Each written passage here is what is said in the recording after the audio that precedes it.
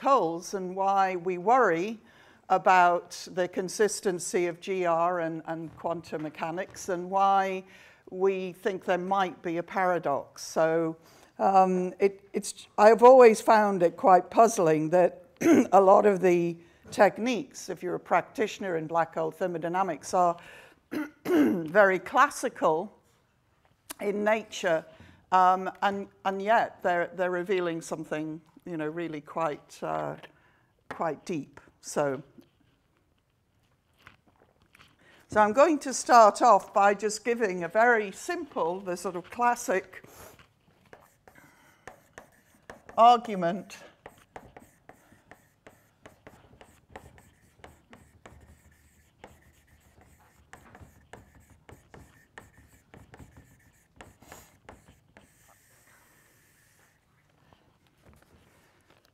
that led people to believe that black holes might radiate.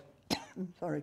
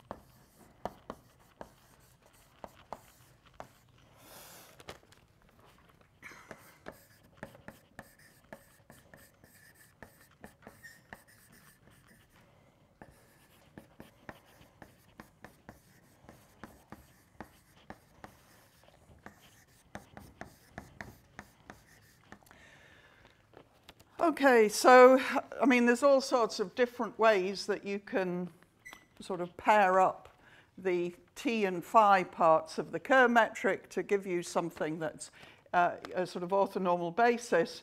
But here, this way is simply illustrating the existence of the horizon. So this is just a way of pairing it off, where you see this would be your sort of time-like one form, and this would be your azimuthal one form for this orthonormal basis in which the horizon is natural. Now here, the horizon is when delta is 0, so there's all sorts of different ways that you could do that. But if you look at null geodesics, you'll see that in fact the boundary between those that escape and those that don't is indeed delta is 0. So, of course, we know there are two horizons.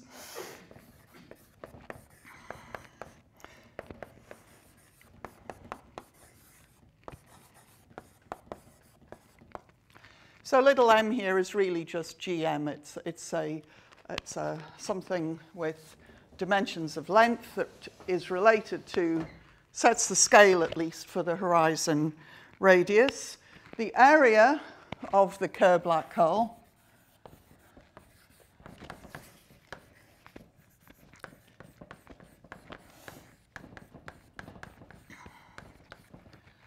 depends on both r plus and a, so it's not just 4 pi r plus squared. And then the thinking was, or Bekenstein's thinking was, if we had black holes, you know, we talked a bit yesterday about the fact they didn't carry baryon number. Yeah? This capital M and this little m is the same. In this case, yes. No, sorry. This little m, I'm standing, little m is GM. Okay. Yes. Or you can think of G equals 1 if it makes you more comfortable. So I try and avoid setting G equals 1 because, well, you'll see towards the end of today, but the reason I'm always a bit cautious about doing that in a blanket fashion is when you're flipping across different dimensions, the value of the Newton's constant acquires an extra piece that's dependent on the volume of the dimensions that you're kind of integrating over. And so I prefer to kind of keep G in the game because, you know, if you compactify with large extra dimensions, there's then a hierarchy between the G in the higher dimensional theory and RG. So in essence, for most, I think probably for really what I'm talking about today with thermodynamics, except at the end, you can forget about G. But it's just simply writing little m is obviously a lot faster. But yeah, good question, good point. So there was this sort of conundrum that you could essentially use a black hole as a garbage tip. And you could throw all sorts of stuff into it, and then you would clean up your universe and lower the entropy. And so from the perspective of thermodynamics, this was very troubling indeed. And I still find it, you know, quite impressive, if you like, that people who are still, you know, we're talking about only a few years after the real structure of the event horizon was understood and the analytic extension across the event horizon was actually worked out, that you're sort of starting to really think about how do these objects interact with normal everyday physics like thermodynamics. And so this was what led Bekenstein to conjecture, because it was known that the area classically of a black hole only ever increased, conjectured that the area was related to the entropy, because that was like a second law of thermodynamics.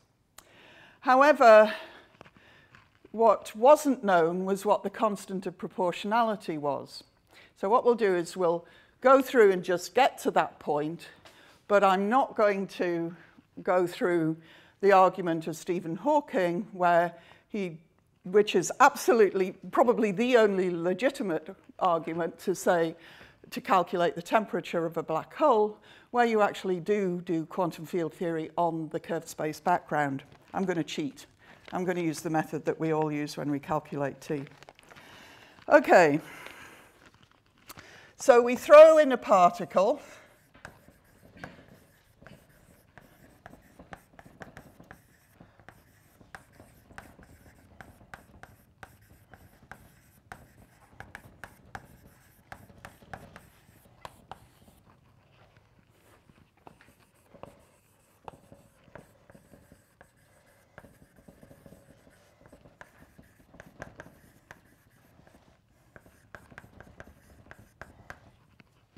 So we imagine we throw a particle in, it may or may not carry angular momentum, but it will carry mass. So because we didn't obviously give a full proof, but I've discussed the fact that these solutions are unique vacuum solutions, we know that once the black holes settle down and captured the particle, it'll still be one of these Kerr solutions. It's just going to have a different mass and different A, potentially. So we look, therefore, at, where are we?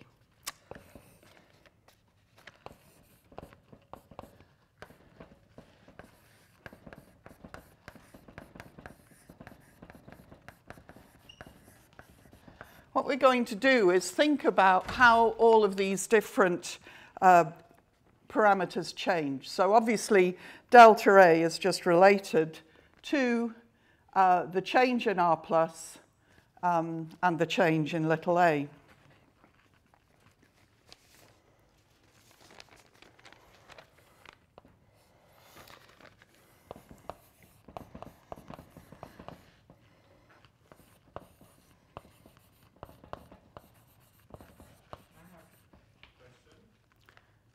Yeah. So does the R minus correspond to anything, or does it not do? So that's, as far as, I'm very pragmatic. It's inside the event horizon, so it's never going to affect me. So I don't mind. But it is an internal horizon, so it's a second internal horizon inside the black hole. So again, there's a thought about whether that horizon is actually stable, or whether once you perturb the black hole, perturbations sort of crunch up on that inner horizon. People do a sort of ADS-CFT type of argument with the inner and outer horizons. So yes, it's important if you're sort of thinking more broadly about mathematics of the full solution, but from the perspective of today, I'm just really interested in the outer horizon, which is the boundary of things that we can see. Yeah. Now am I missing?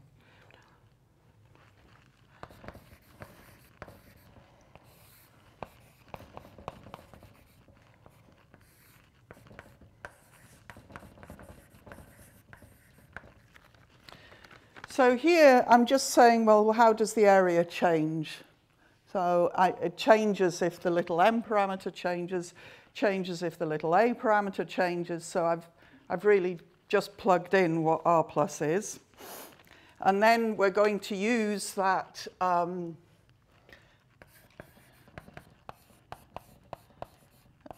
a is j over m, and again, sort of whether g is there or not is not really important. And so that tells us delta A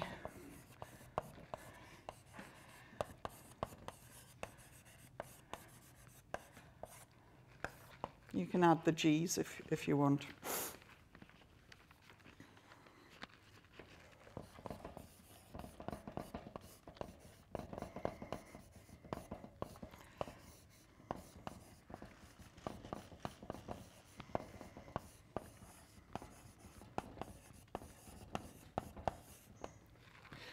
So all I'm doing really, I'm not doing anything mysterious here. I'm just looking at how the change in A depends on the change in the angular momentum and the change in the mass. So from this,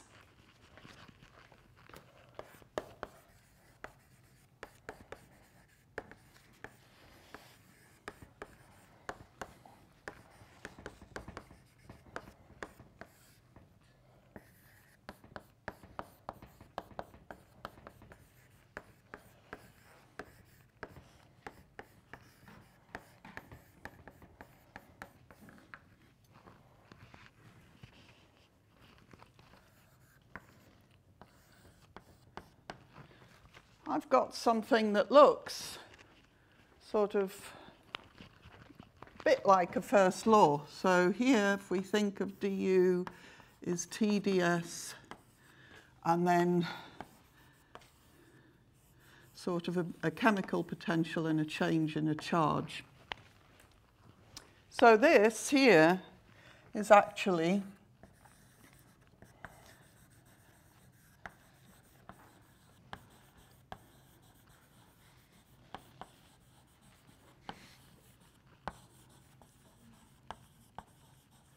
the angular momentum of the horizon. So that's sort of g t phi over g phi phi. Is it like a momentum or velocity? Oh, yeah, actually, that's a good point. Angular velocity. Quite right. It's even the word I've got on the piece of paper. Thanks. Yeah, angular velocity. So this sort of expression is kind of what led to this concept that maybe this is something to do with entropy, and this is something to do with temperature. So again, there's been no mention of any field theory or anything. This is just from the perspective of the solution.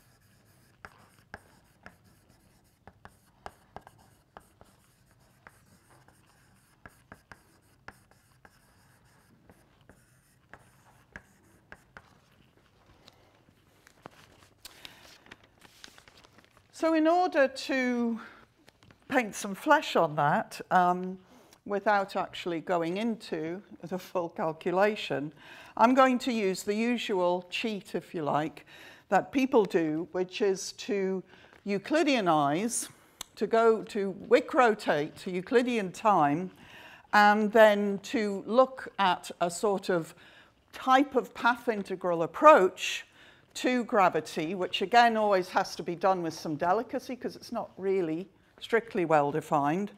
But there's so many things that fall into place so neatly that we kind of feel that it's justified. So, sorry? Path integral.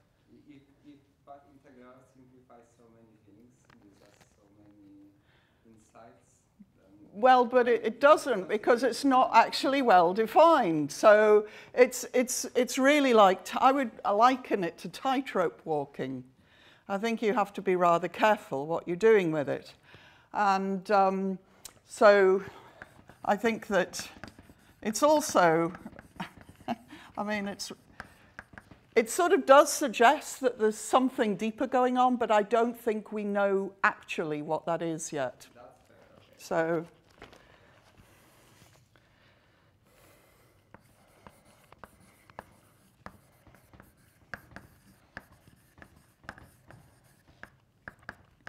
So, if you want to read about this, this was first put forward by Gibbons and Hawking,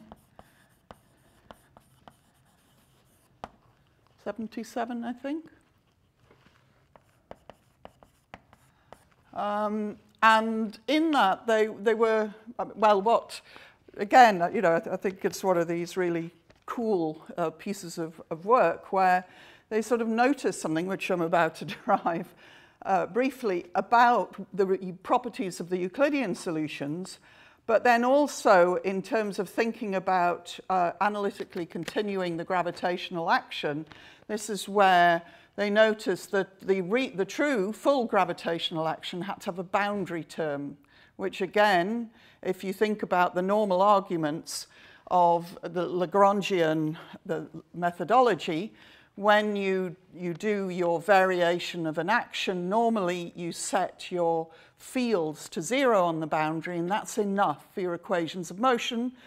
But the gravitational action is the Ricci scalar, which is a second derivative of the metric, and the metric is your observable. Therefore, your boundary terms are first derivatives of the metric, so you shouldn't really be setting them to 0. So you add a boundary term that kind of takes care of that. And so that is what also, I mean, it's two main sort of advances. One is more technical, which is the Gibbons-Hawking boundary term, but the conceptual one is about using the Euclidean approach. But also, I'm just going to refer you to, and I'm bound to misspell it, is it Jacobsen or Son? Ted, is it Jacob? Son. I don't know why I keep wanting to put Sen. So, but Ted has been thinking a lot about this sort of, this way of thinking about this particular path integral approach and the partition function. So he's got some quite nice, very recent papers on this. So I also recommend, if you're interested, to look at those.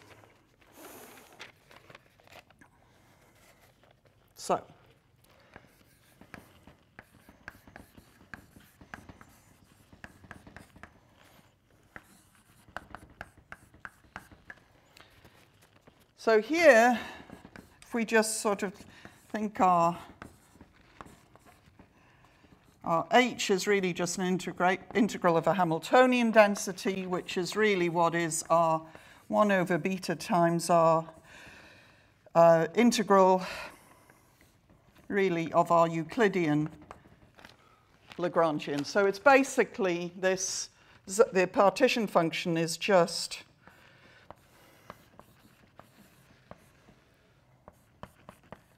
effectively e to the minus Euclidean action. So that's really the sort of thing that we're thinking about.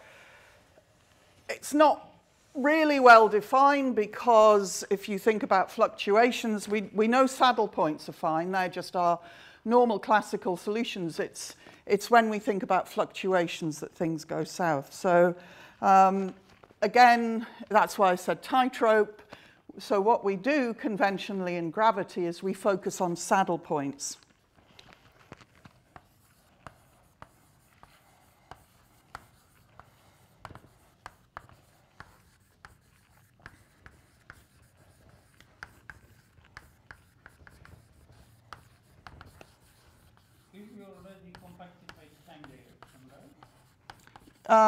That's a boundary condition that you would put in, but yes.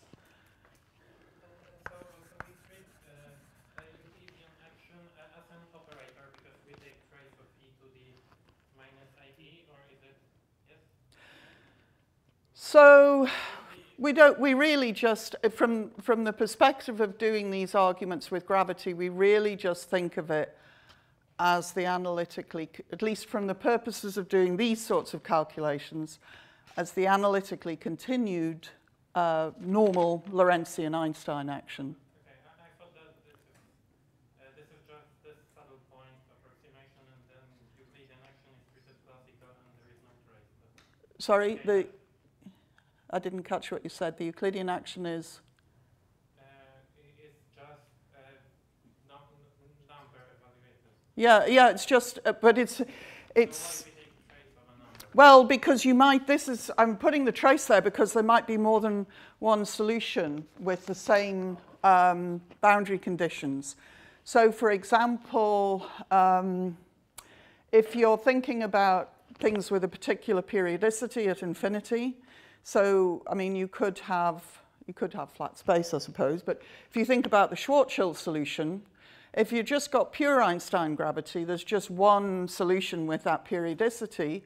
But if you start sort of adding fields, then you can get a whole sort of set of different solutions with the same periodicity, but have the sort of horizon dressed so that they've got a different m and they've got sort of different things going on. So sometimes you do have more than one contribution there. Okay. Yeah. It's some over saddle points. Yeah, with the same boundary conditions. Again, for what I'm saying here, there's really just one, but it is possible.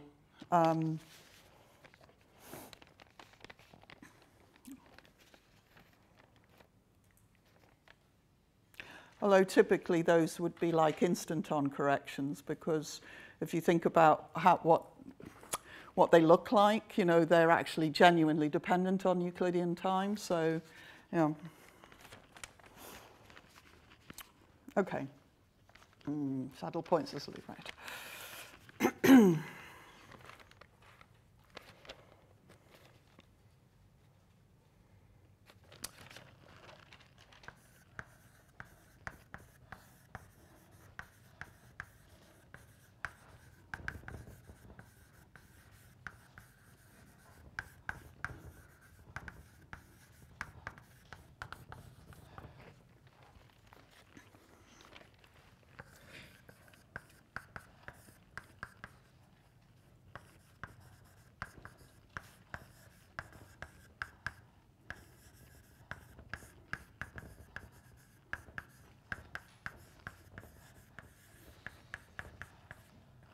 So if you analytically continue your Lorentzian metric, you get a Euclidean metric that solves the Einstein equations. And for this metric, the Schwarzschild metric, r equals 2m, is a sort of internal boundary. It's not really a boundary, but yeah, it's a sort of endpoint of the space. Or endpoint, perhaps, is a more accurate way of saying it. Sorry, just another question. So the Hamiltonian is the space integral over the Hamiltonian density, which is the same as the space time integral over the Lagrange. Yeah, that's a sort of one of my more hand-waving sort of arguments. But yes, that's what it's just meant to sort of indicate. In reality, I'm not I'm not actually splitting my action up in that way. It's just meant to sort of be a slightly hand-waving. Related by a Legendre transformation, but here it's like a coincidence, or? Well, I mean, I guess I could have done that by doing a 3+1 split and then saying, okay, well, then I know what my Hamiltonian density is. I've sort of split off my time, so I can make this particular split. But it's not, I mean, I think given that really all I want is that endpoint of relating things to the trace of the Euclidean action, it wasn't that important. It was more meant to just be a motivator. So here, I just want to look, we know that in the Lorentzian section,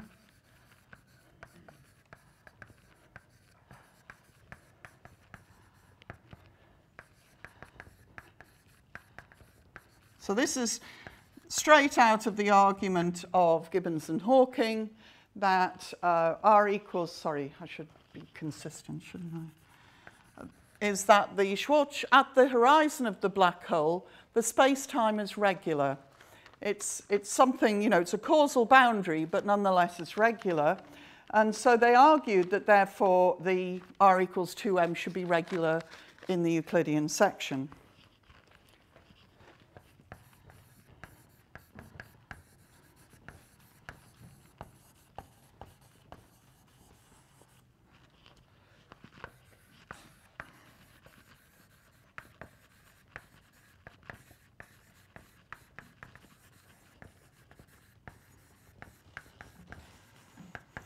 I'm not sure that totally stands up, but anyway, we'll stick with it. So now, if we can sort of focus in, let's just forget about this bit, which kind of goes along for the ride.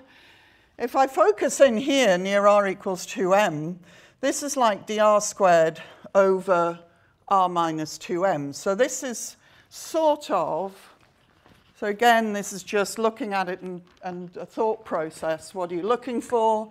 This looks like d of r minus 2m squared, right? Sort of, right? So you use that observation to define a new row.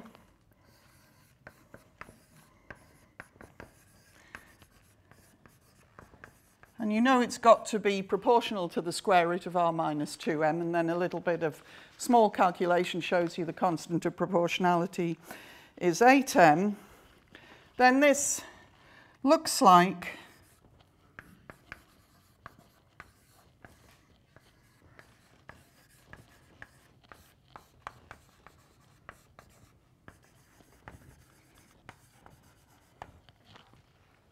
so the dr squared portion of the metric just looks like d rho squared, and then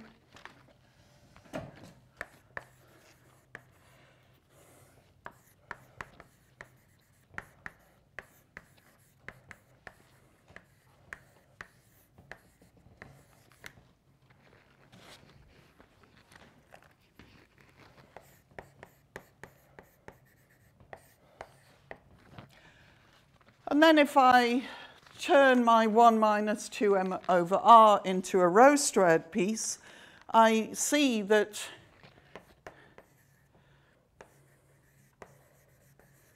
I have the origin of polar coordinates if tau over 4m lies between 0 and 2 pi.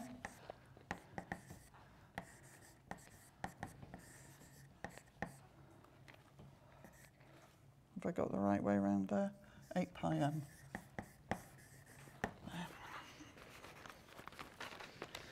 So to make my horizon regular, I find that my Euclidean time is more naturally periodic, and it has a given periodicity, 8 pi m.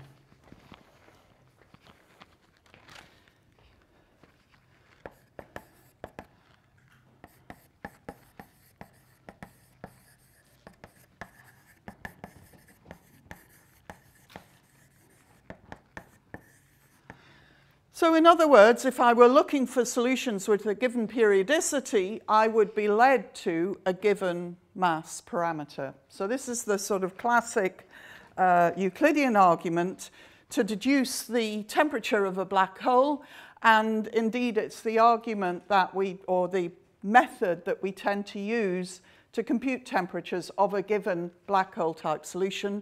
We simply Wick rotate Euclidean time, look at what happens near the horizon, and determine this natural periodicity.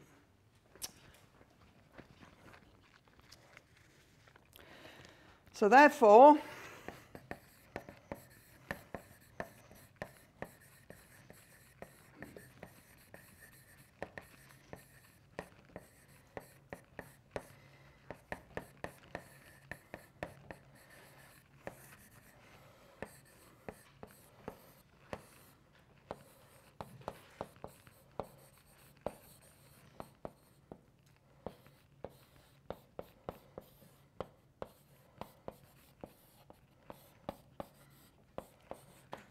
and then when you reinstate all of the constants that I've set to 1, you see that the temperature of a black hole, which is inversely proportional to its mass, is absolutely tiny unless you have a very tiny black hole, which would never form by direct gravitational collapse.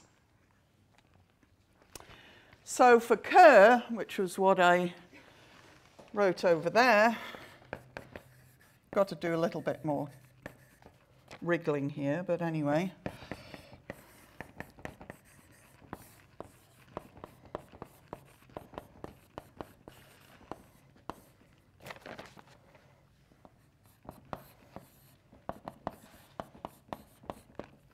So the crucial point about the calculation, I mean, this all agrees with, or at least the Schwarzschild one agrees with the computation of doing field theory in the background of a collapsing star that ends up as a black hole, and it gives this, this precise constant of proportionality. And so although this argument up to here, or the top of that middle board, gives you this sort of broad argument that entropy is proportional to area, it's the calculation of the temperature of the black hole that gives you that constant of proportionality. So I think probably, I don't know for sure, but what I'm guessing is that after calculating the temperature of the black hole, that Stephen and Gary looked at this playing around, so they probably heard that finite temperature field theory was with a Euclidean time, looking to maybe do quantum gravity, analytically continue, and then spotted that the Schwarzschild solution, the Euclidean one, was regular if you cooked this particular periodicity, which precisely agreed with the full Lorentzian calculation. So that's why, in a sense, we sort of feel that all the pieces of the jigsaw fit together very well with black hole thermodynamics. So with those definitions, we get the standard first law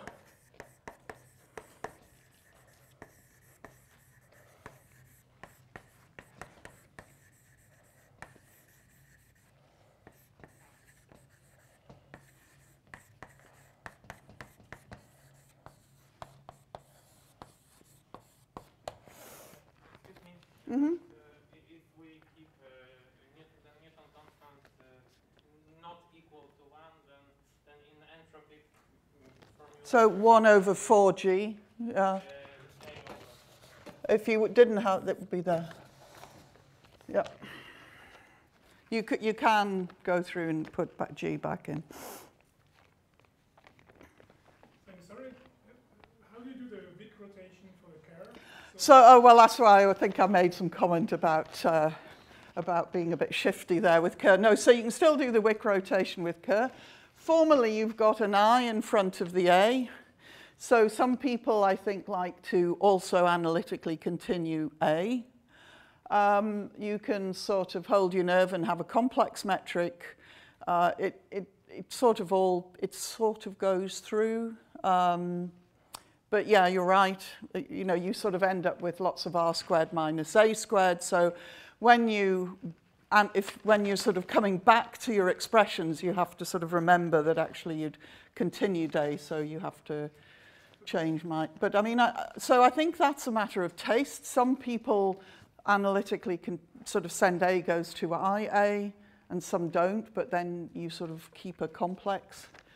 I think generally, actually, it's sort of a highlight that or at least one of the problems with analytic continuation is that it's not really uniquely defined if you're only going to Wick rotate time. So, I mean, the classic example is de Sitter or anti-de Sitter, which have so much symmetry, you can choose a range of different time coordinates. Each Wick rotation gives you a different analytic continuation.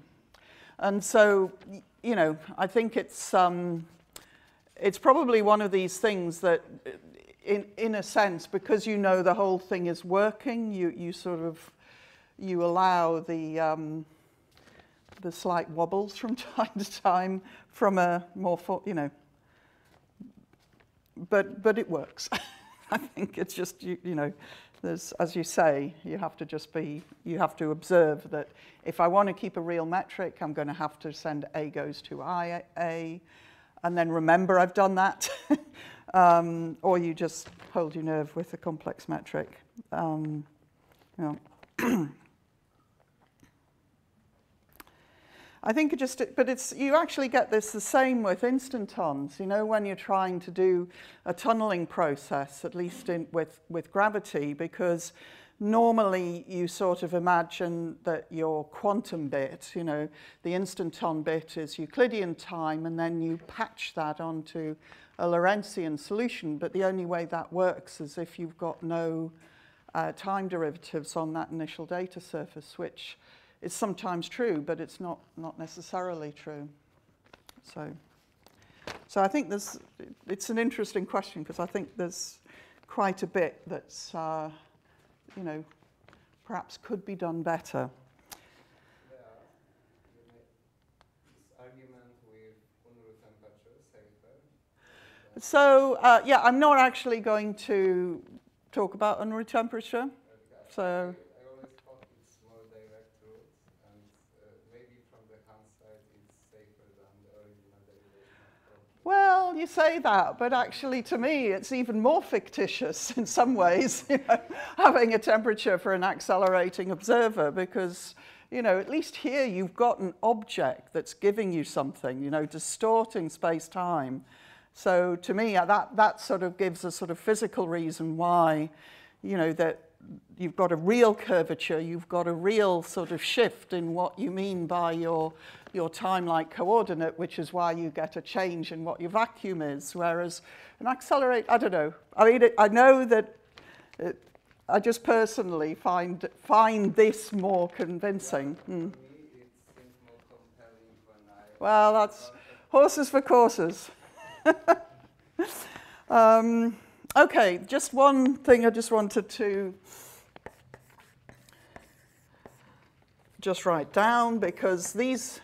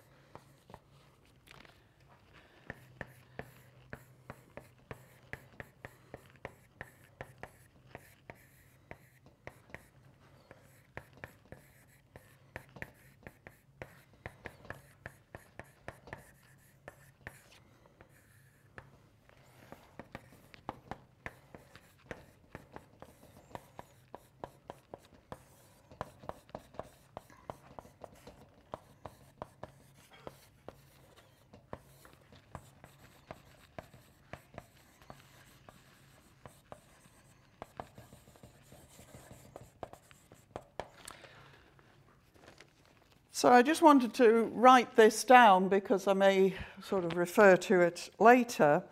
You can, and people often do, talk about thermodynamics very much directly relating the quantities like T or S back to the original geometry and the sort of parameters in the metric. But in fact, it's possible to write it in a completely thermodynamic form.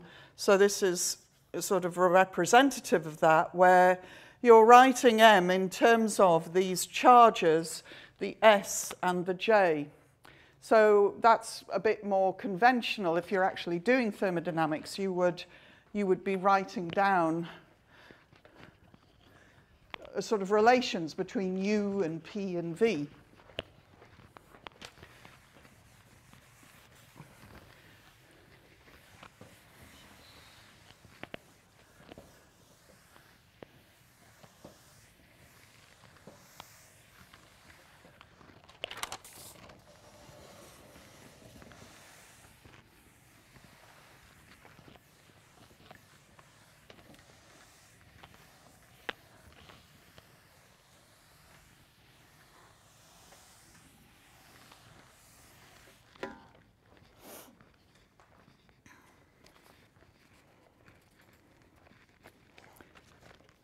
So this then allows you to write, for example,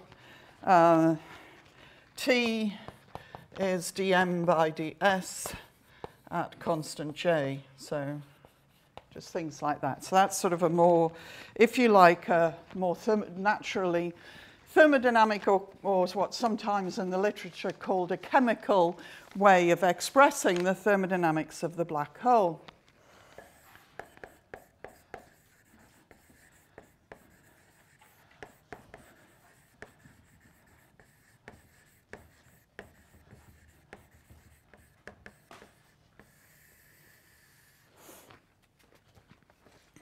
So not too long after this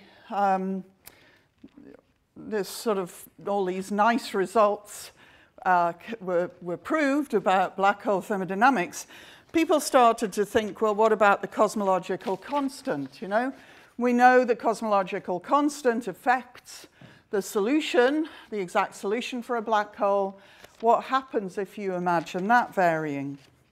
So I want to look a bit more generally at black hole thermodynamics. Now, at the time, so this was a sort of, I guess, first started in the early 80s.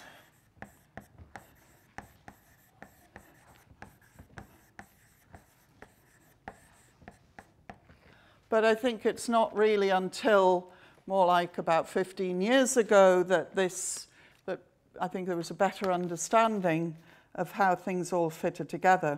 So remember, our f of r was 1 minus 2m on r, and I'm going to write it as plus r squared on L squared. So this is ADS, and lambda is minus 3 on L squared in 4 dimensions.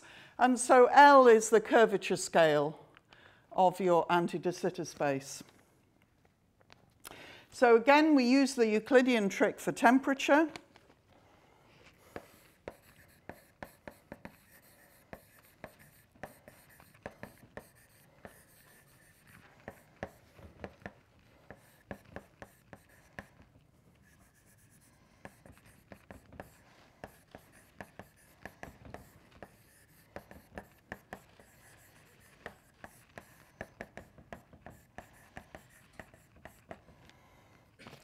So we get that demanding that's regular gives us our rho squared is 4 over f plus prime into r minus r plus.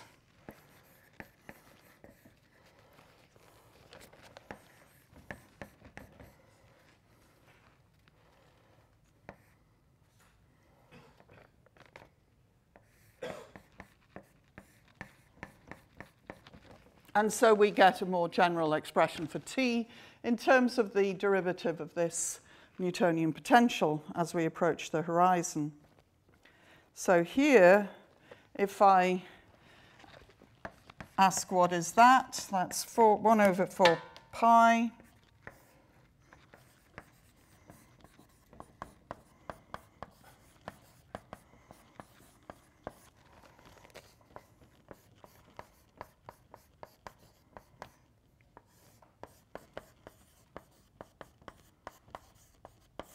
So often when people are doing this, they tend to sort of replace the mass parameter just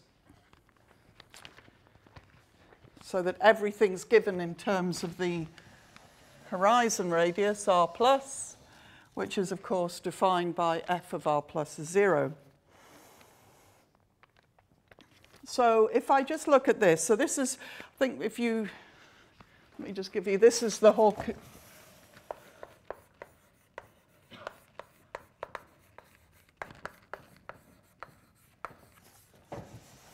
so these black holes were looked at by Hawking and Page, and I think when they looked at them, there was this sort of notion, well, this is just a bit of fun, you know.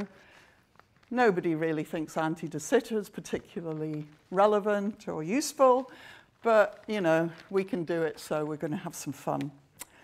So, so if you look at T, notice when R plus goes to 0, T blows up. It looks like 1 over R plus.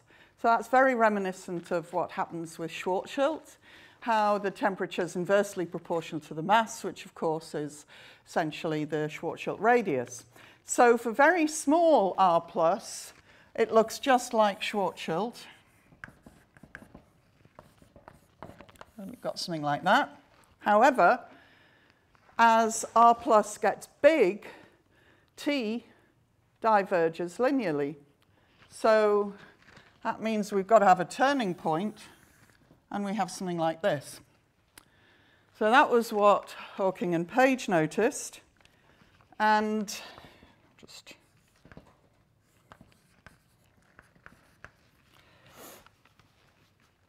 and so as you increase R plus, that's really by increasing M.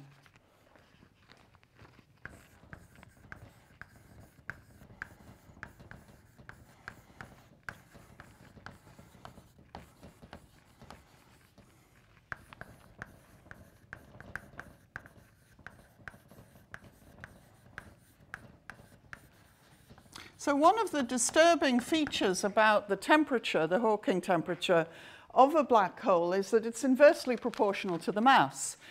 So intuitively, you think you've got this black hole, it's radiating, therefore it's losing energy, therefore its mass goes down, therefore it gets hotter, right? That's really counterintuitive, but that's the way it works. So black holes have a negative specific heat. But here in anti-de Sitter, if a black hole gets very big, it now changes to having positive specific heat. So that's sort of thermodynamically stable. So just to say that to get these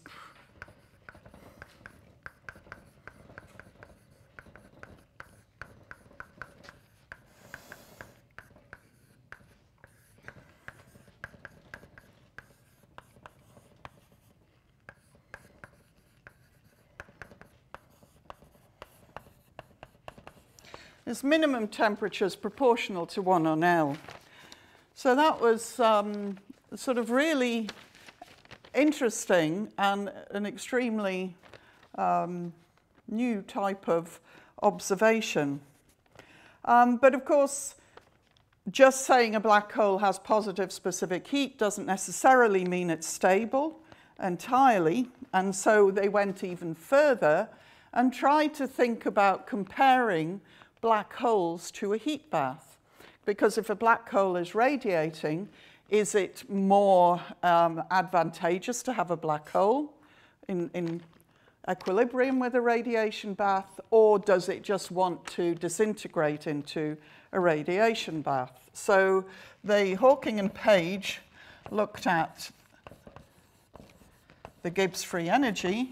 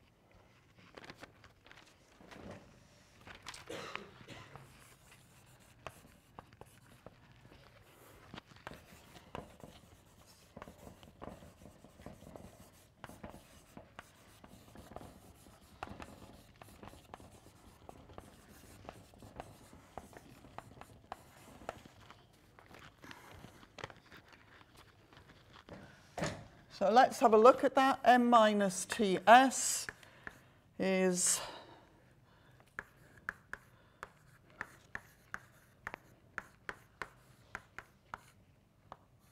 I think that means the cubed.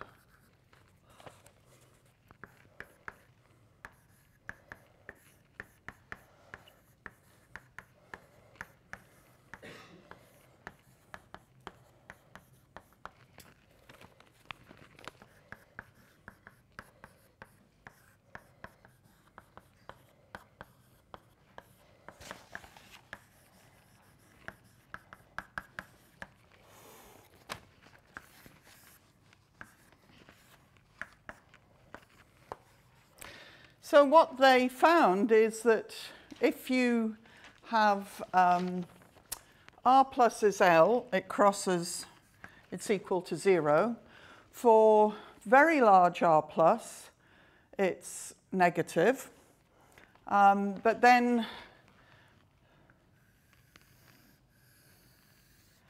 there's a sort of turning point. Remember, we've got a minimum T.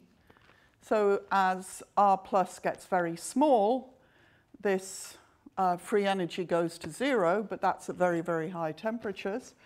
And so you get this sort of turnaround. R plus bigger than L, we've got the black hole preferred. And R plus less than L, we've got radiation is preferred. So this is known as the Hawking-Page phase transition.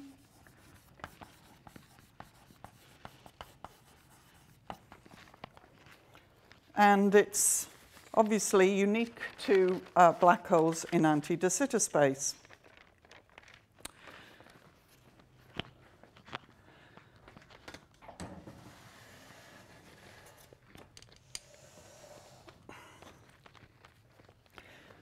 So I just want to investigate, just probe just a little further before a break.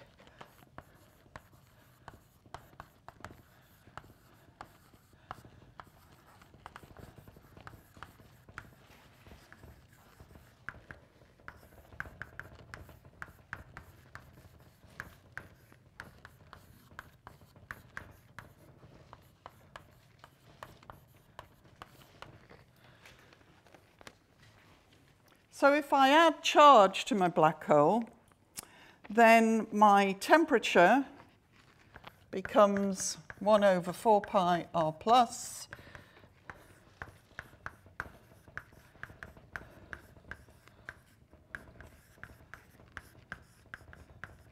now gets a Q correction, and dt by dr plus, so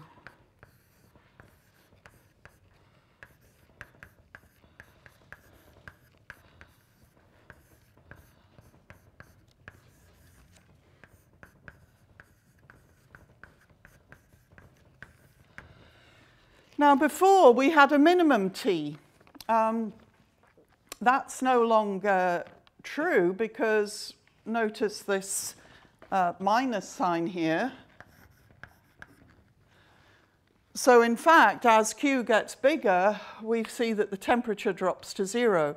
So if you've played with Reissner-Nordstrom black holes in vacuum, this will be no surprise. And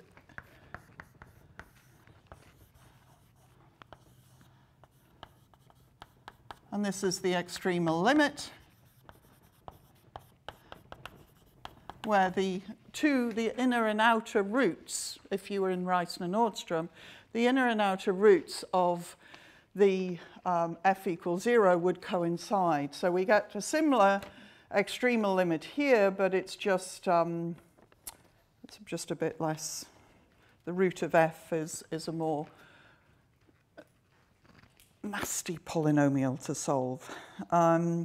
So I've now got two different behaviors. So if I have large Q, so here let's say this is Q squared is bigger than L squared over 36. Then there's no root for T, so my T, just sketching it, does something like this.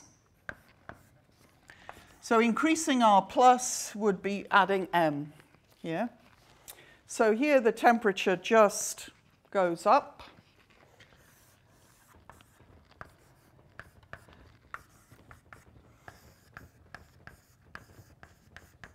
And then if Q squared is less than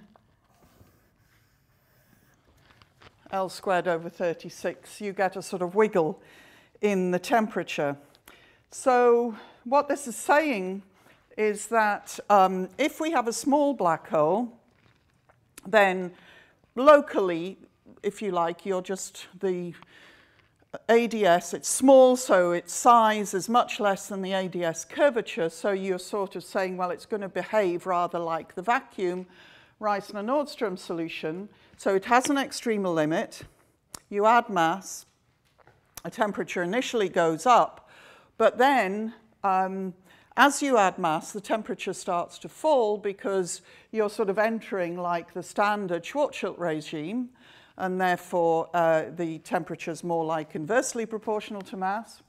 However, as you then add more mass, you start to enter the ADS regime, where your temperature starts to flip over and increase with mass. If Q starts off big, that tells you that the extremal limit is already a big black hole, which is comparable to the scale of the ADS curvature. And therefore, all it really sees is the ADS nature of the geometry, and T just carries on increasing. So these black holes are completely, thermodynamically at least, stable from the perspective of specific heat.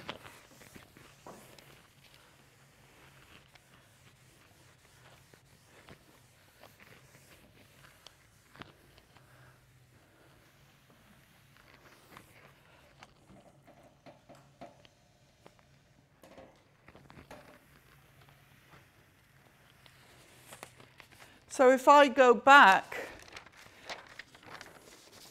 to those, just these free energy plots,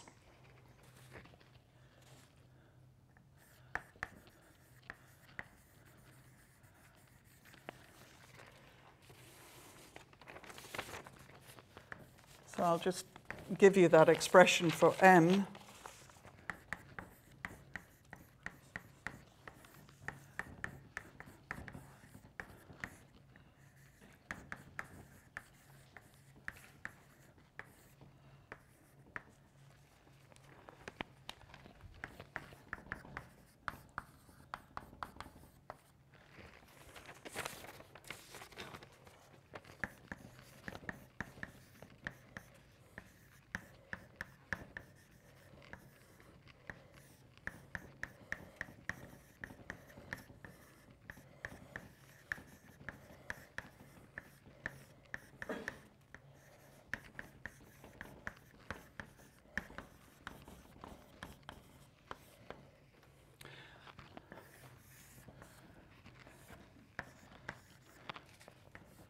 So T starts off at 0, and because, in essence, if T is small, increasing T doesn't change G very much, so that this is relatively flat. But then you start to see the impact of this term, but you reach this kind of turnaround point here. You reach that first maximum, so T starts to decrease, but your free energy is then increasing. Then you kind of hit this minimum, and you get this sort of shape. So as I increase Q, I'm just going to sketch your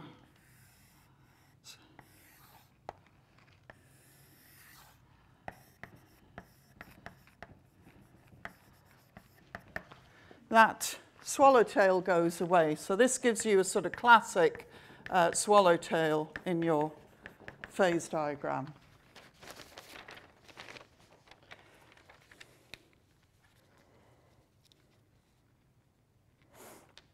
So I think that's a good point to just take a brief break, and then I'm going to come back to that metric and derive the first law with varying lambda. How long break? 5 minutes-ish.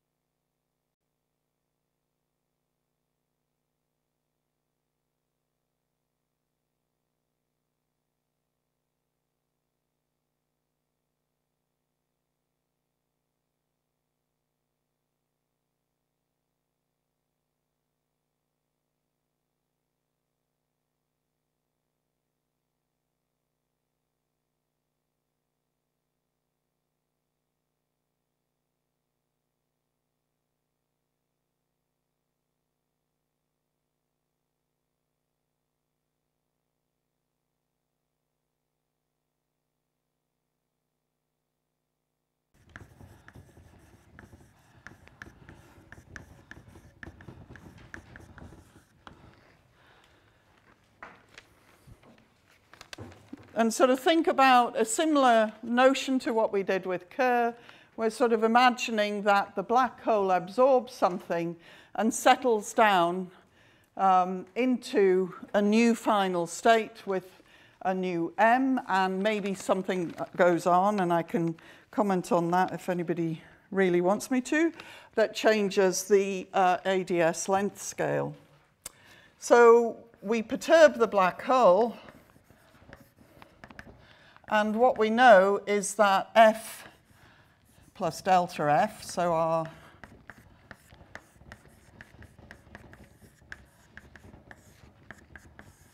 and by F plus delta F, what I mean is F plus delta F has an M plus delta M and an L plus delta L, say. That's all I mean.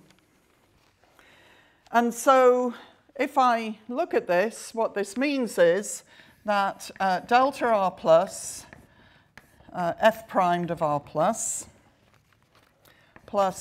delta M df by dm, evaluated at R plus delta L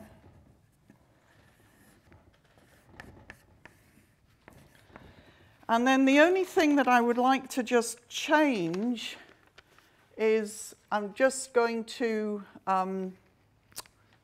well, I'll come to that later.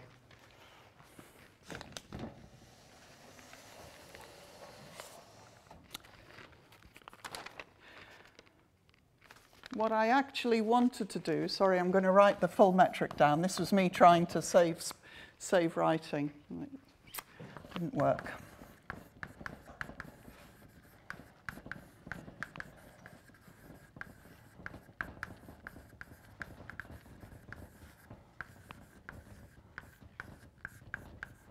I'm going to also allow for one of those Ks.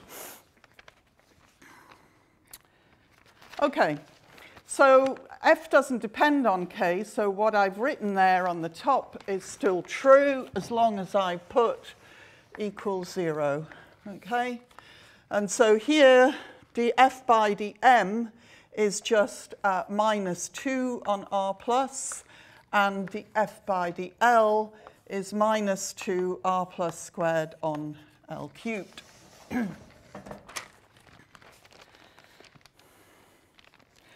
So now, excuse me, now kappa since we allow for conical. yes, yeah. Mm-hmm. So I'm just trying to consider a broader class of solutions. So here, let me just ask if I say that the entropy is the area of the horizon over 4, then that's pi R plus squared on K. So if you are cutting out a wedge of space, that means there's less area. So my delta S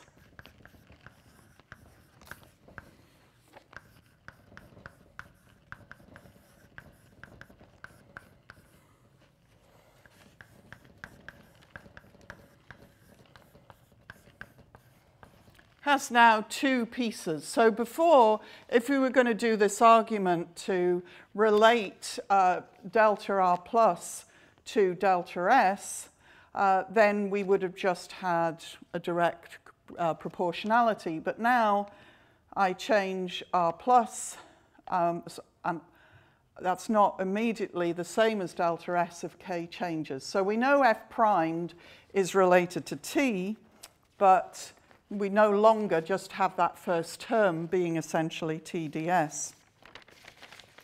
So what else do we have?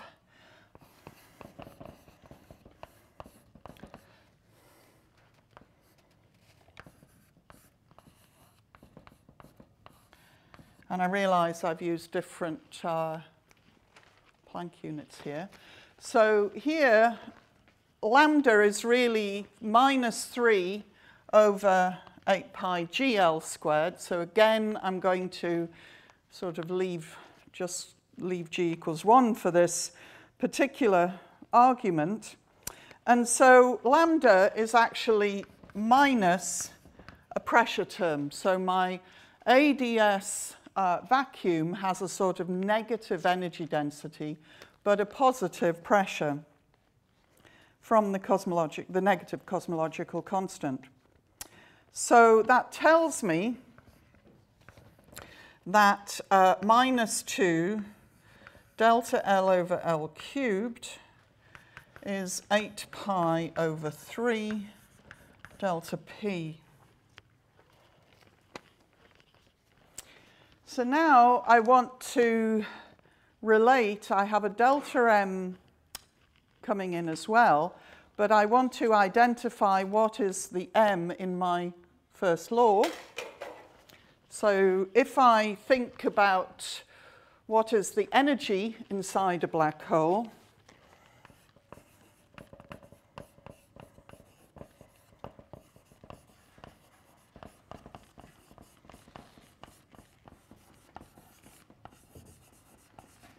and again, I'm not going to do this, I'm just going to make the argument, which you can put detail on if you want.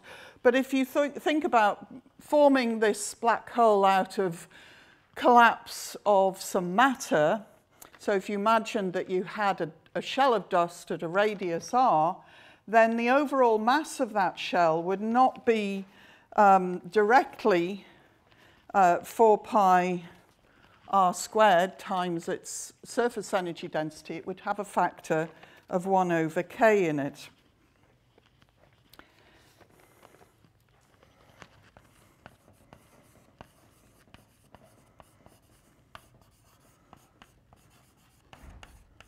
So these are just some thoughts, okay, about what we've got. It would get the same calculating ADM mass, right? So wait a minute, because I'm just trying to remember that calculation. Because normally you look at behavior of the metric at infinity, yeah, which that's still going to be that little m parameter. But then if you want to integrate it round the whole sphere, then you get the 1 over k coming in, yeah.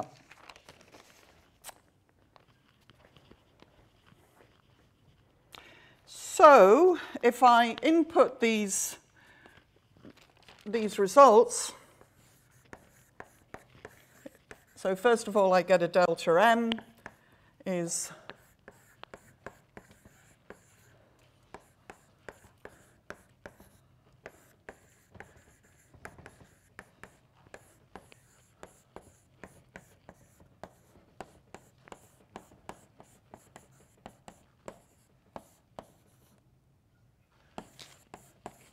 so just coming from this expression here, my delta F plus delta F of R plus delta R plus is 0.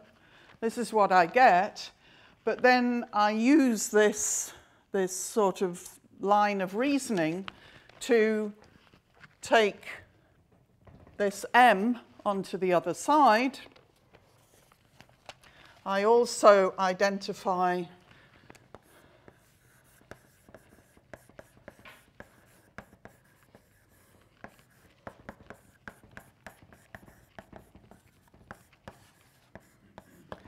the volume inside, or the notional volume inside the black hole,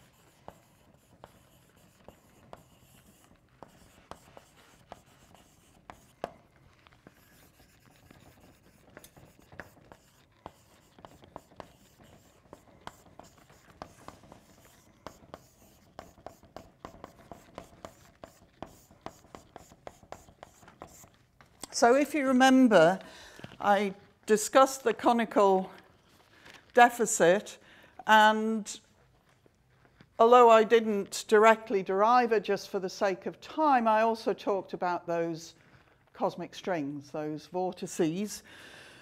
And when you do the back reaction calculation, you find that the deficit angle due to a vortex is 8 pi mu. So I can identify a tension or an energy per unit length for each of these vortices. And so that's where I translate my delta K on K squared, gives me a delta mu, or a change in tension.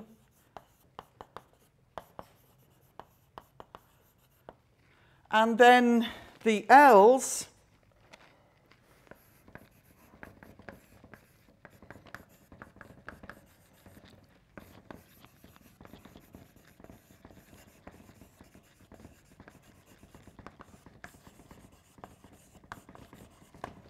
are like a length, a potential associated with those charges. And then, of course, the other thing that's very important to notice is this plus VdP. And this is how you take account of a changing vacuum energy. So I've used the phrase cosmological constant so far, but really vacuum energy would be a more accurate one to use, or vacuum pressure. May I ask what happens in the K going to 1 then, in the case of infinite tension? So K, if K is 1, mu is 0. 0, Yeah. So, and as, yeah.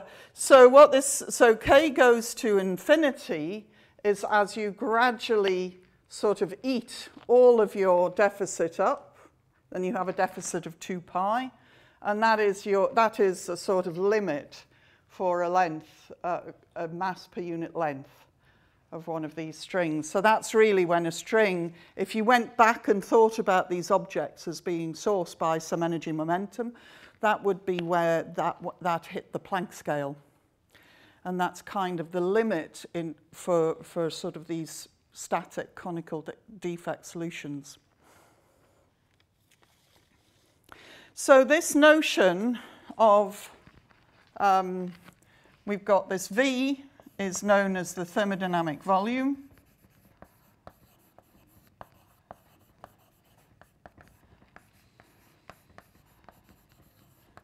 P is very a real pressure for the vacuum. But what this tells you, notice that this is not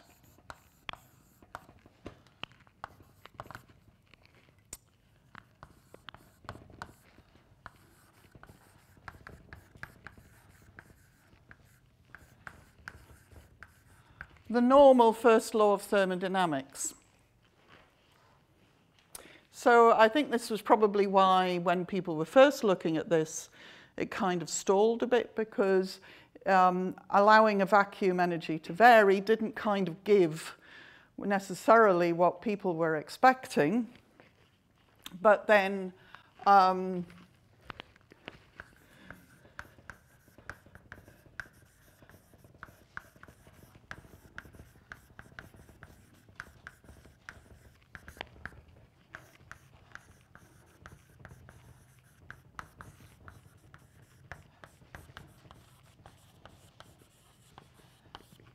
But then as we sort of came back to this, and I think this is really the paper by Castorey and Trashen, where they said, well, no, actually this is just fine, but M is not what you thought it was. It's not really the internal energy.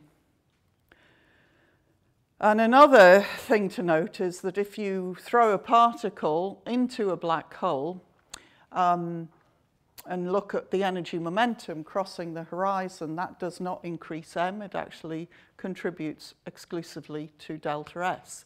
It contributes exclusively to work done on the black hole.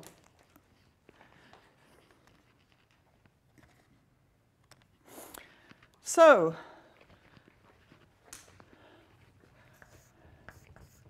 there's also a nice review on extended thermodynamics by Kubiznik, Mann, and Teo, if you want to sort of look at a bit more of a review of the work.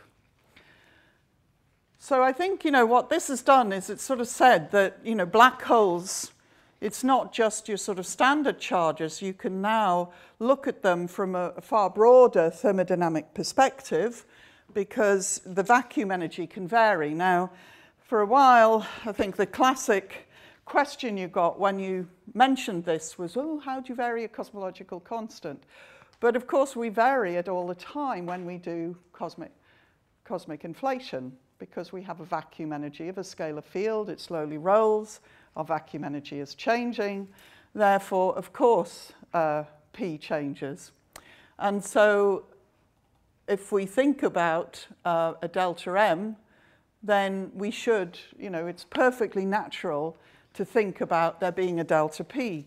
And even in the context of ADS and string theory, you get these renormalization group flows where indeed P or L changes from the asymptotic regime down to the interior, the UV of the space-time.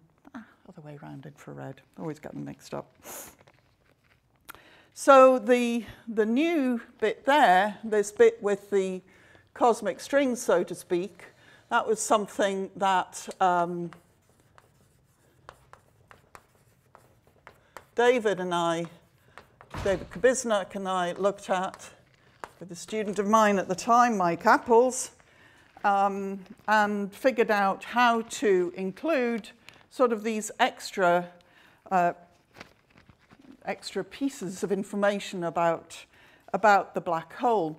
So again, this is all just a very classical, or it's a very parametric type of argument, but it's also backing up the notion of M as enthalpy, because a string, generally, if it has positive energy per unit length, it has positive tension, which is negative pressure. So these minus d mu n, minus d mu's could be thought of as dp's in this case. So again, you've got the same sort of terms on the right-hand side. Excuse me, but usually when we have variation of entropy, it has a term P times delta V, not V times delta P. Sorry. When we do a transformation from energy to enthalpy, then there is variation of enthalpy is T delta S plus P delta V, not V delta P. No, because... No, I'm sorry. No, this is du. Du is TdS minus PdV. So we add PV to both sides, and then we get VdP. Yeah, no, that was why, Castorey and Trashen sort of identified this as the enthalpy. So,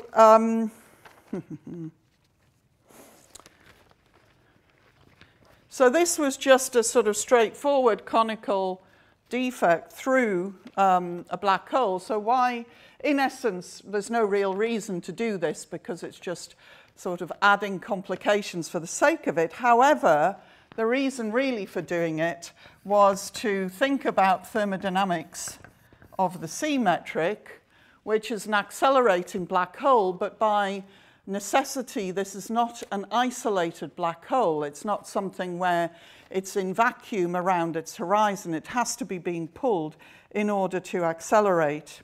And so what I didn't have time for yesterday, I'll just quickly get this C metric down in its simpler form.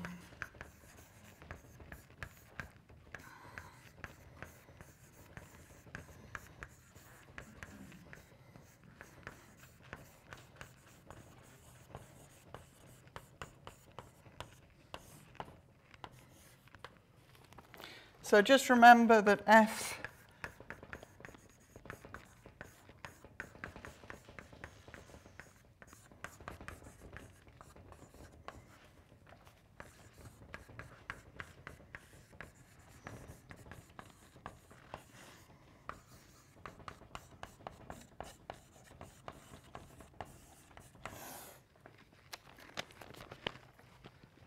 So what I didn't manage to say yesterday is that if we look at theta goes to 0 or pi, then we have conical singularities.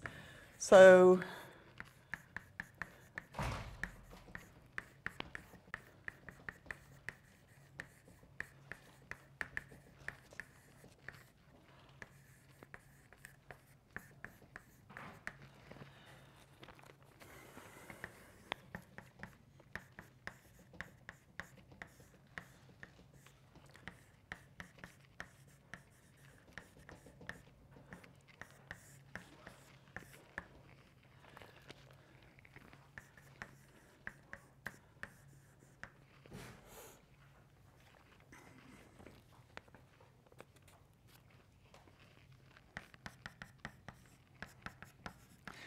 So we have an imbalance, we have different conical singularities at the north and south poles.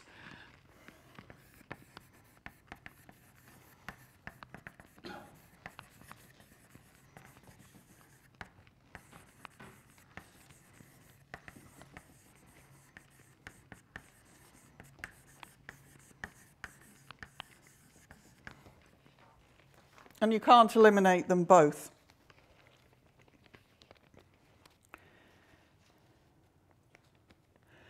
So there's so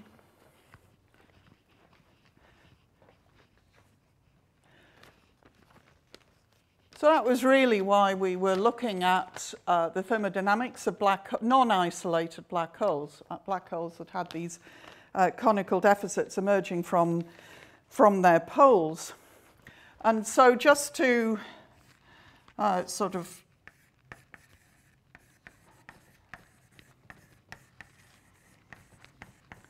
normally, when you're looking at these accelerating black holes, there's the possibility of an acceleration horizon.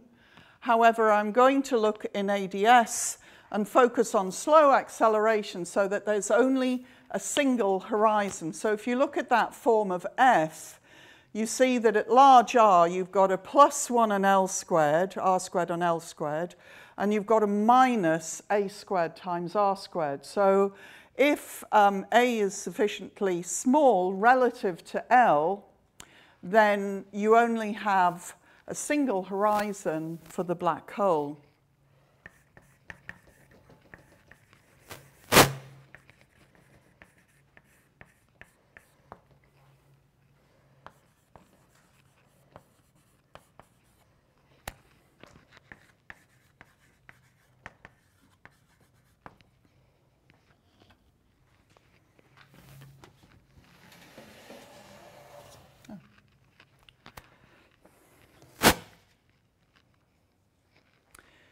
So the picture here is that if you're in ADS, so just to sort of sketch it rather than deriving it, in ADS, this is the center of ADS, let me put it as a little dot.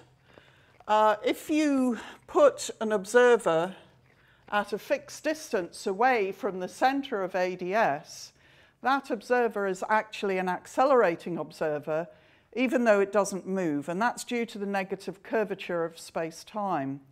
And it's just like here, where on the surface of the Earth we don't move, but we're in an accelerating frame. So it's the exact same thing.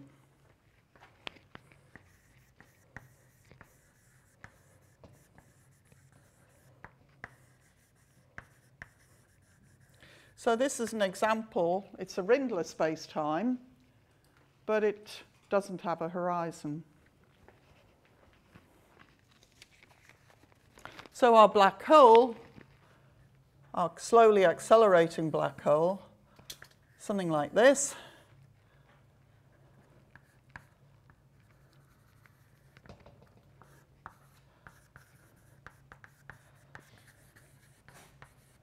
So this is our slowly accelerating black hole. So it's just meant to be a sort of sketch. It's our horizon. So it's not quite AL less than 1. It's slightly more nuanced than that, but it's, broadly speaking, AL is less than 1. So we get, after quite a bit of work,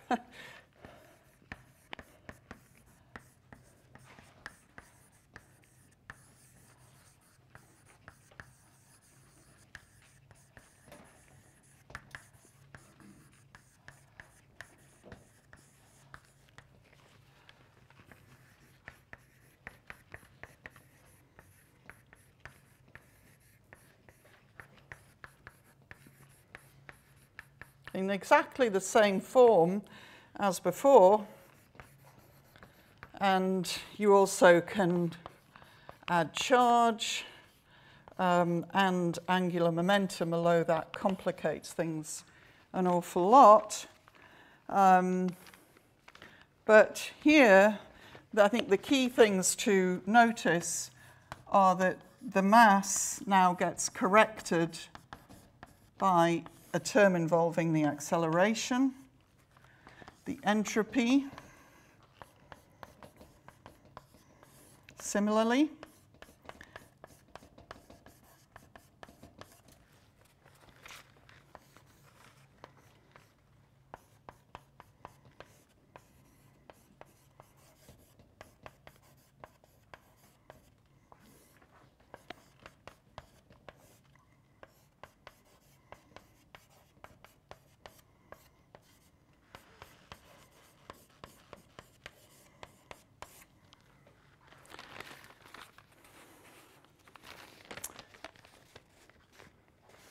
So I think what this sort of shows is that although initially black holes, you know, your sort of standard thermodynamics was derived for a black hole that was like a sort of separate entity, isolated at least in the sense that the only thing that was near the horizon was perhaps some Maxwell field.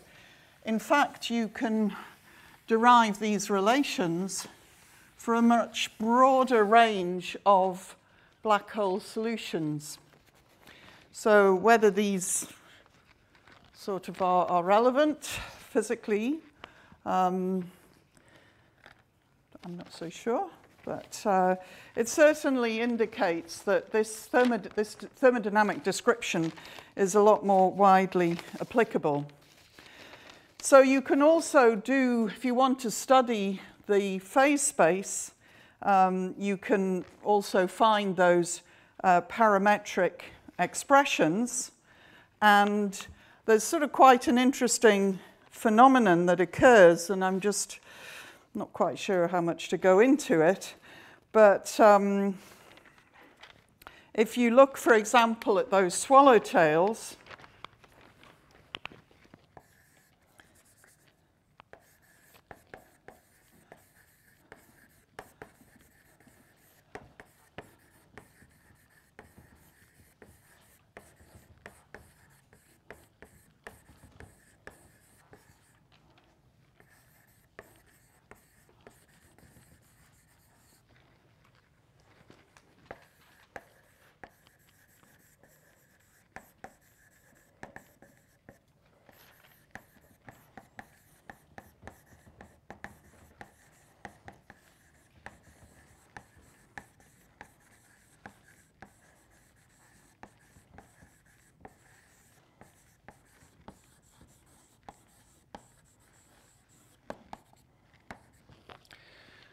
But the swallowtails actually have this new phenomenon of a sort of snapping, by which I mean, if you remember, the swallowtails sort of had this type of structure. They kind of end at a particular point. And this is really just due to the fact, if I write the equivalent of the Christodoulou-Ruffini formula,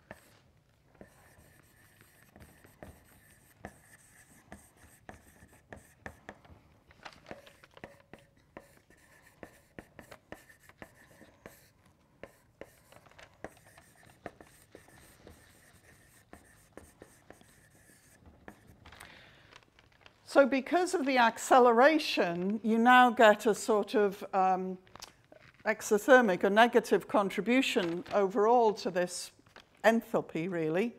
And that means that M can go to 0 at some finite temperature. So this is sort of a snapping of the swallowtail. And so that's something that you don't see in sort of standard non-accelerating black holes. So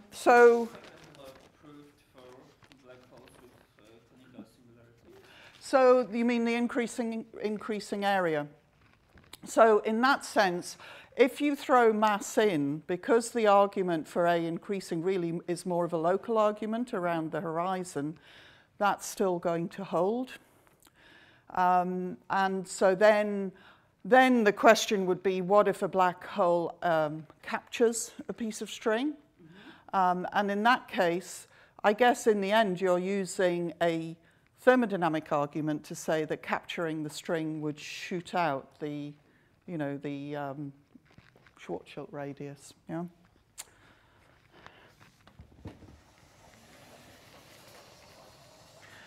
But of course, actually seeing that, you can't do that same sort of nice local perturbative analysis because you've got sort of this quite complicated object getting absorbed. Because usually Yeah. you assume some version of weak cosmic censorship to prove the second life thing. So it's violated by conical singularities. No, I don't know. I mean, well, it's a while since I looked at proof, but I thought it was just looking at the geodesic congruence and it's, you know, the fact that the focusing, if you like, you know, had to be either 0, but if you had energy momentum crossing, then the geodesics diverged. Now, for the vortex, it doesn't violate any of the sort of nice energy conditions. It's got positive energy and it satisfies the dominant energy condition. So, so it's not going to violate the usual. I mean, I thought you just needed weak energy condition actually for the increase in area, which it definitely satisfies. I think what's probably where I would get a bit more nervous is the fact that because it's an extended object, you'd be sort of, you wouldn't, you know, you're not really just looking locally, yeah? And yeah, so that would be what would make me nervous. Interesting question, though. So, let me see. I did want to say something about 10 minutes. I think a little more. Well, no, I was going to say a few words about rotating black holes in ADS because there's something, it's one of these kind of interesting solutions that, you know, that when you that sort of something strange happens with thermodynamics. So let me just pass it rather than going into it in detail, because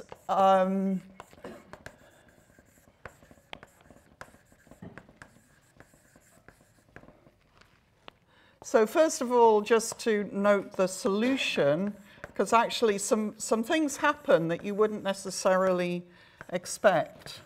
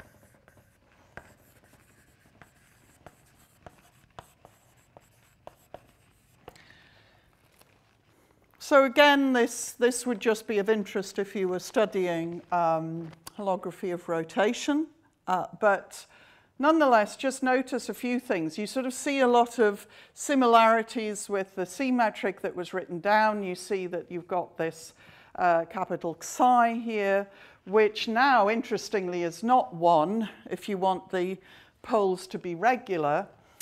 This is a sort of completely traditional Kerr. This is sort of not unexpected. And then the only other thing is that you also have this G function here, which is, again, perhaps slightly less expected. Now, what's interesting about this is a very natural set of coordinates to write Kerr in. It's like the equivalent of Boyer-Lindquist. However, as R goes to infinity,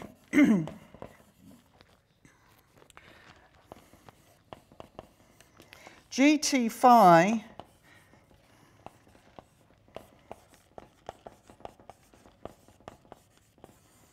does not sort of, it goes like R squared. G phi phi you would expect to go like R squared.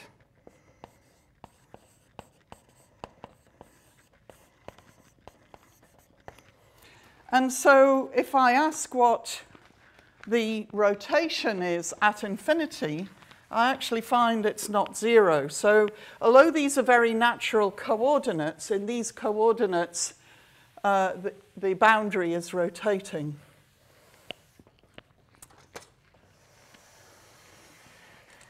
So you have to be careful when you're doing thermodynamics.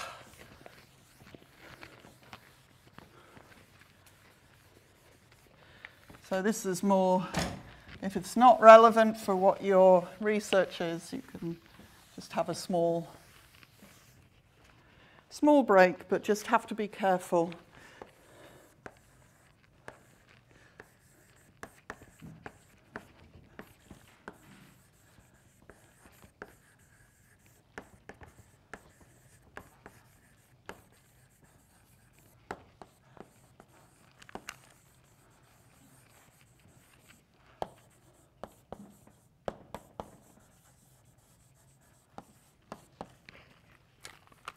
So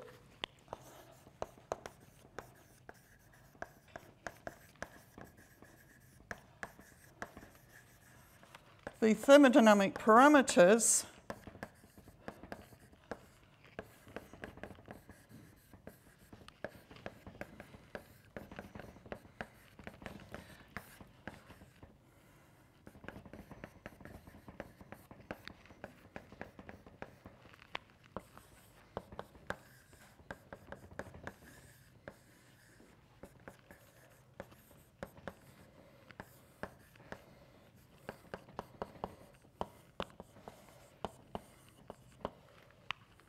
should have been a minus there.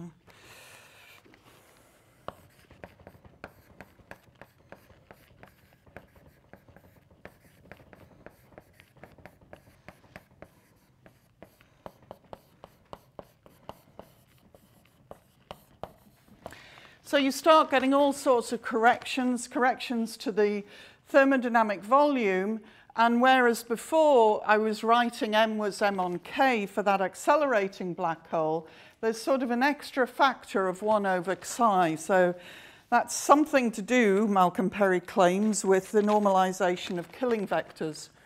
I've never quite been able to pin that one down, but nonetheless it works. So that was really just a lightning, very brief commentary on thermodynamics of Kerr in ADS, in case that's something of relevance. So what I wanted to finish off with is one of these sort of, what I find, if you like, a curiosity of the thermodynamics. A lot of these thermodynamic expressions, it's been a very classical type of argument, just looking at solutions and how the solutions change under sort of little adding things to the black hole. Yet it's meant to be a fundamentally quantum property of a black hole, because as soon as you really restore all the constants, there's an h-bar coming into the temperature. So in essence, maybe all of these properties of a black hole are just purely quantum mechanical. But the arguments that you get, the intuition from thermodynamics, then feeds back into results in classical relativity. So here, I just want to look at simple black brains and an example of this.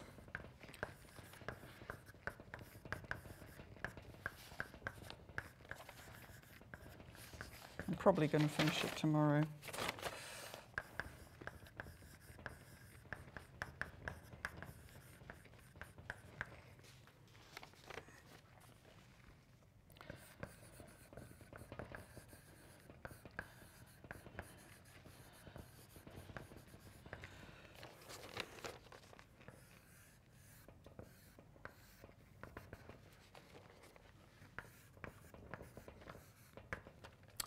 So here I'm just going to very quickly give some argument about why a black string or a black brane should be unstable. So here we have the Schwarzschild solution, standard Schwarzschild, cross R. And so my four-dimensional radius of this cylinder is just 2gm. And G, Newton, is equal to G5 divided by L. This is one of these examples where I just want to keep track of the G's. And R4, which is 2gm, is 2g5m on L, therefore. So now I'm going to just look at what the mass of the cylinder is and compare it, the sort of entropy of the cylinder, to the entropy of the black hole of the same mass.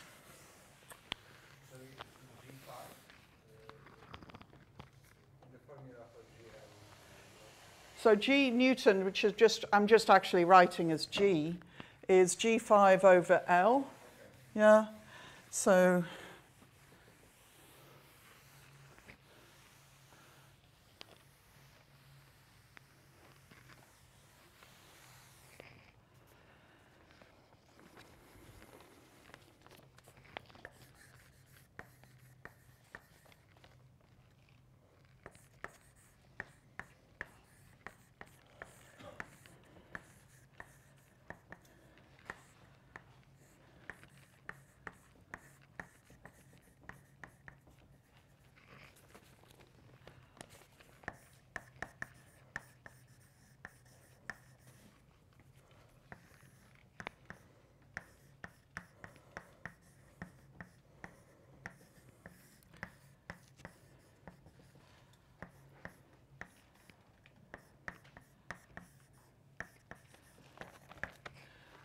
okay, so you can relate the entropy and to, I guess, the total mass, whereas a 5D black hole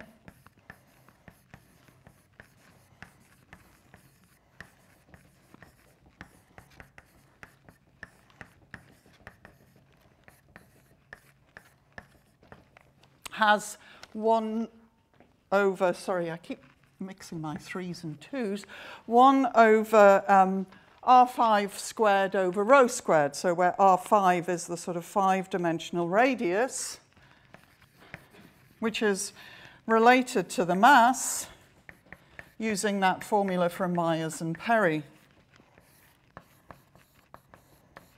So D.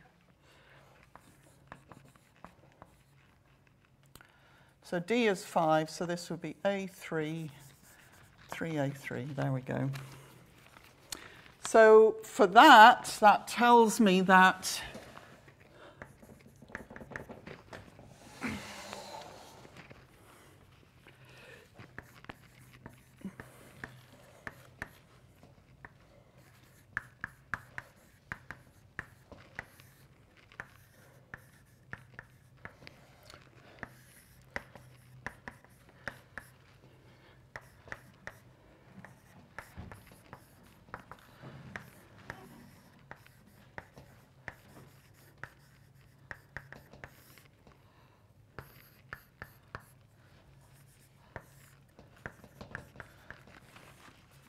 so you kind of see that the entropy has a different dependence on the overall mass of the solution.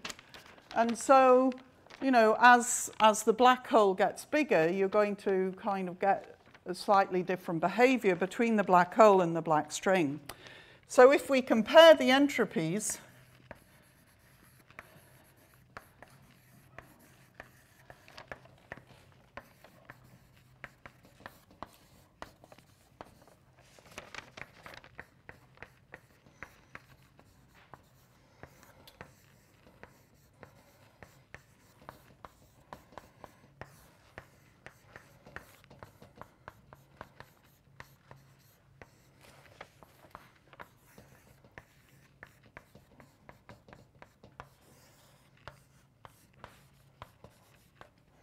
what you find is that as L gets bigger relative to the mass, eventually the entropy of the black hole wins out over the entropy of the black string. So this argument indicates that long or skinny